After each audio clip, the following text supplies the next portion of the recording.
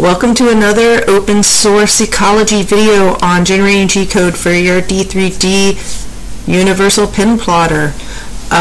Today we're going to go over Hershey text. Hershey text is great when you are trying to make text kind of like writing with your pin plotter, like small bits of writing. If you need big kind of logo like writing, blocky writing, you're going to want to check out the other video in this series about outline text. So for this example, we're going to address a letter. Let's get started. So actually the first thing I'm going to do before I even get started here is I'm going to look up a random address generator so that I have something to use in this tutorial. Okay, so this is who we're going to address this envelope to. Alright, so the first thing I'm going to want to do is open up Inkscape from the graphics section because I am using Lynx OSE 2. We already have Inkscape available for us right there. And the next thing I want to do is I'm going to want to open up my generic plotter template. There's a video earlier in the series where we talk about how to get ourselves a template which can constrain our art to the boundaries with which our plotter can plot. Alright, so here we are. We're in. Now I can tell you already, you're going to put your envelope here at the bottom and it's going to kind of it's going to be a little bit wider than the D3D, and so in order to get it in the center, we're basically going to target this area over here. Okay, so there's actually, we're going to talk about the way that is default in Inkscape first. So that way involves the following. We go up to Extensions, Render, Hershey text. Alright, and so the first thing we're going to need is we're going to need a name.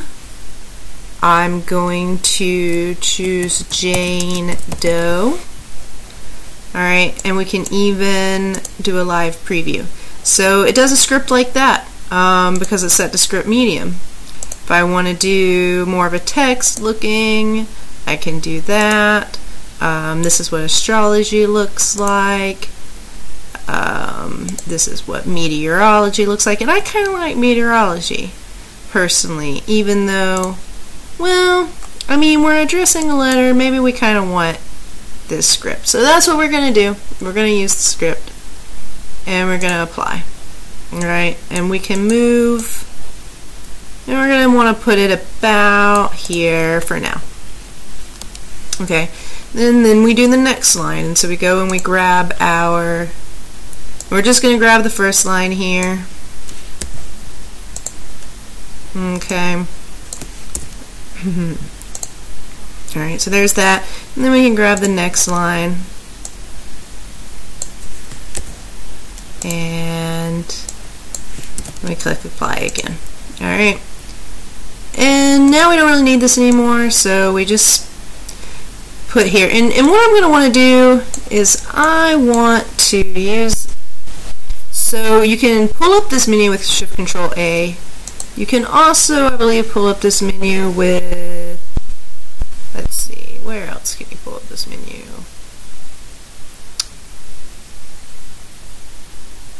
I can't quite remember, but you can do it with Shift Control A. Alright, and so I want to align it on the right. And I also want to distribute, you can distribute bottom edges. So that's kind of cool, but I actually kind of want them closer, so let's just kind of try that. I'm going to move things a little closer. Oops. I'll move things a little closer to each other and just hope that, oops, not that close.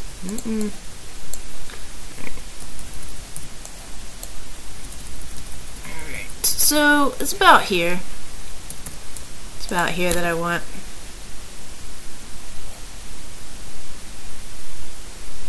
I think. I'm kind of looking at it. Let's do this again. Yeah, that's cool. I kind of like it top line better. So that's our text. We save as G-code, save as SVG. I'm going to save this in my Hershey checks folder, and it's going to be like address. Oops. Actually, I'll save it in here. Address letter 2. Alright. And these are the G-code plot settings, which I should probably go over pretty soon in another video. Probably the card will be that way. Alright. But for now, we're just going to click OK. And we're going to check it out in NC Viewer. ncviewer.com. Alright, we open up. We saved it in Hershey text. No, we didn't. We saved it in address a letter. This is example 2. This is what we just made. And here you can see it. Pretty neat.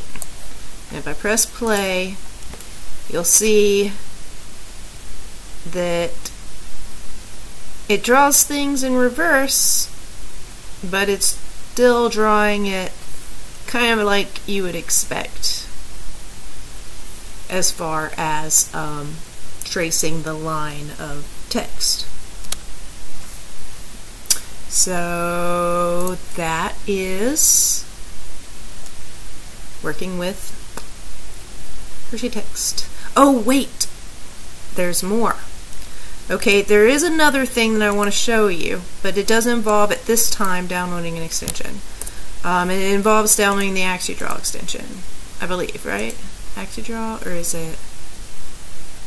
No, it's actually KM Laser.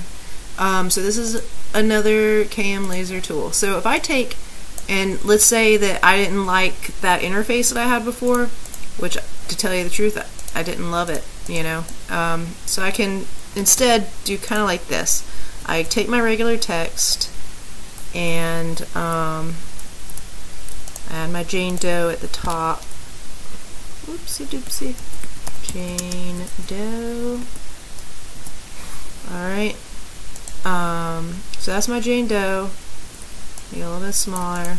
And then what I'm going to do is I'm going to go to that KM Laser plugin, and I can convert it to Hershey text. Now I'm not going to be able to have that same font, but I can choose among these fonts.